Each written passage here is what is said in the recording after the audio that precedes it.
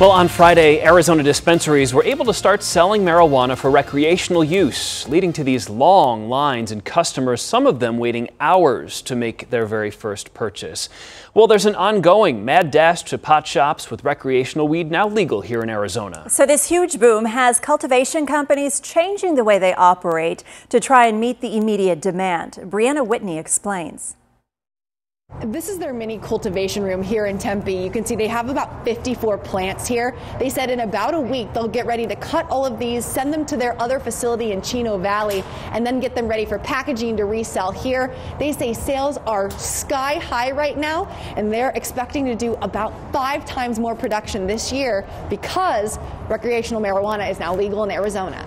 From seed to sell to smoke. The patients and customers have been coming nonstop. Arizona dispensaries have had lines out their doors as people rush to buy different weed products.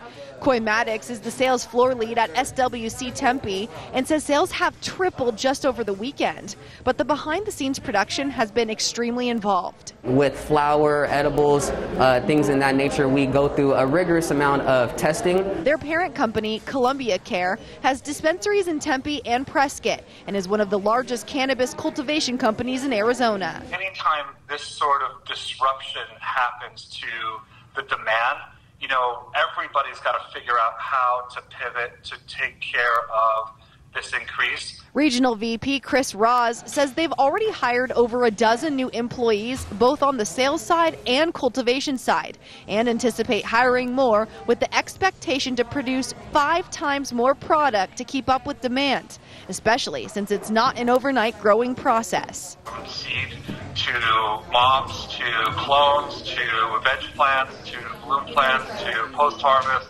all the way through a really state-of-the-art dry cure process. Roz says there likely will be products out of stock from time to time while they adjust to the new demand they've never seen.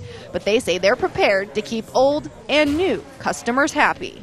So it is a very tedious and intricate process. These plants that you're seeing behind me will take about 4 to 5 weeks to actually get back to this facility, then packaged up and ready to smoke. And they expect to be doing a whole lot more of this as the demand for recreational marijuana only continues to grow. Reporting in Tempe tonight, Brianna Whitney for Arizona's Family.